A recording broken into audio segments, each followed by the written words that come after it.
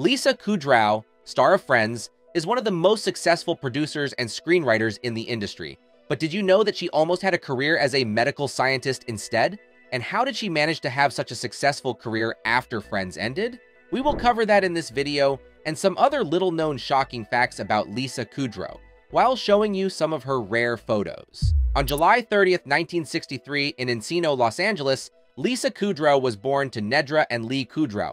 Her mother was a travel agent, and her father was a doctor who specialized in treating headaches. Lisa is of Belarusian, German, Hungarian, and Polish descent. As a matter of fact, most of her Belarusian ancestors, who were Jews, were killed in the Holocaust. This included her father's grandmother. Her father's mother, however, escaped to New York. This was where Phoebe's father was raised. Consequently, Lisa and her brother and sister were raised Jewish. She even had a bat mitzvah. She attended Portola Middle School in Tarzana, Los Angeles. She then went on to attend Taft High School in the Woodland Hills neighborhood. Interestingly, Lisa attended Taft around the same time as Eazy-E, Ice Cube, and Robin Wright. There, she excelled at tennis and even played for the varsity team. After graduation, she pursued a BA in biology at Vassar College. She then returned to Los Angeles to assist her father with his medical research. Acting wasn't really an interest of hers at the time. However, her brother's childhood friend John Lovitz, who went on to become an esteemed comedian, encouraged her to perform. This was how it all began for her as an actor. Interestingly, even while struggling to break in, Lisa never abandoned her father. She stayed on his research team for 8 years, so much so that she earned a research credit on one of his academic studies. This was all well and good, but success in the industry was proving to be much, much trickier. Should Lisa have focused exclusively on her medical career? Was she being a fool by pursuing acting? First off, Lisa started with stand-up comedy.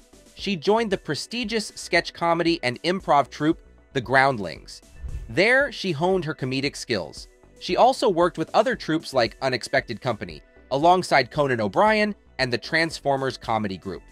During her time with The Groundlings, her relationship with American comedian Cynthia Sigeti proved to be very important to Lisa's career. As a matter of fact, Lisa has given her direct credit for changing her perspective on acting. In her own words, Cynthia Sigeti is the best thing that ever happened to me on so many levels. She gave Lisa the skills that would help her succeed in the industry. After that, Lisa tried to break into TV, but this was proving to be very rocky terrain. In 1990, when she was 27 years old, she managed to land an appearance on the hit comedy show Cheers. However, when she tried to use this to earn a role on Saturday Night Live, her attempts were unsuccessful. The studio went with Julia Sweeney instead. This meant that Lisa had to continue picking up guest roles wherever she could find them. During this time, she appeared in the shows Newhart, Bob, and Close Encounters. Lisa thought she had gotten her first TV break when she was cast as Roz Doyle in the NBC sitcom Frasier. But right before the pilot episode was filmed, the role was recast with Peri Gilpin instead. Years later, Lisa explained that during rehearsals, she could just feel that it wasn't working, which made her panic. Trusting her gut, she decided to walk away from the show. Not many actors in her financial position would have had the strength to do this, but this is part of what made Lisa special. Was she being silly to walk away from such a hit show? Should she have stayed on no matter how things felt? Well, it would be interesting to see a reality where Lisa had done just that. But in this reality, life had other things in store for her. Lisa's first recurring television role was in the NBC sitcom Mad About You. She played an eccentric spacey waitress, Ursula Buffet. While this role was a step beneath what Lisa wanted of herself, it would prove to be instrumental in the near future, especially when NBC started putting plans together for a new sitcom named Friends. Friends followed the adventures of a woman named Rachel, who flees from her wedding and reconnects with her childhood friend Monica. Going from one social class to another, she is welcomed by Monica's motley group of friends, including Chandler, Ross, Joey, and, of course, Phoebe.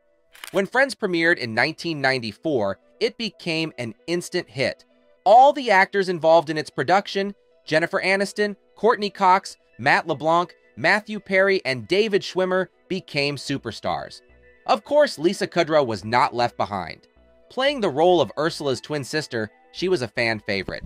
In terms of lines spoken, total number of appearances, and total number of words, the character of Phoebe Buffay ranks the lowest among the main cast. However, with whatever time she was given, Lisa made sure to maximize her impact.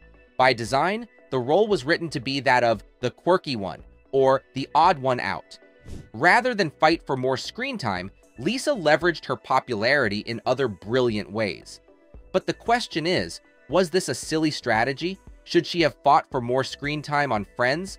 Well, if we've learned anything about Lisa so far, it's that she trusts her gut. Now, most actors would have been content to work only on Friends. After all, at the height of the show's popularity, each member of the main cast was earning $1 million per episode, making them the highest-paid TV stars in history. But as for Lisa, she had other plans. She had a marvelous strategy for putting herself out there.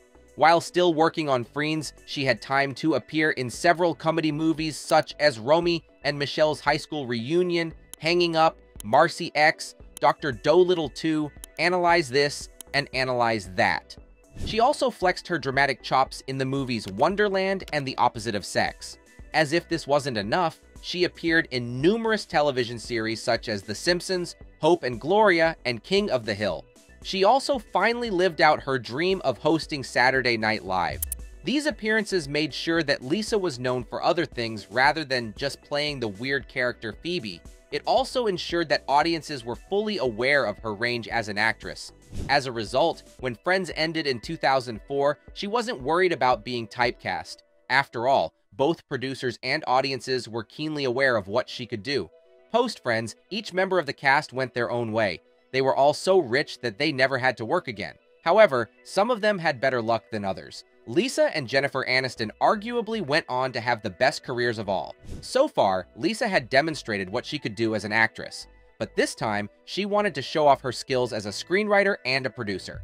In 2005, she produced a single-season show known as The Comeback about a former sitcom star who wanted to make a career comeback. It was so successful that it earned Lisa an Emmy Award nomination. HBO revived the series in 2014. Lisa, who reprised her role, again earned an Emmy nomination.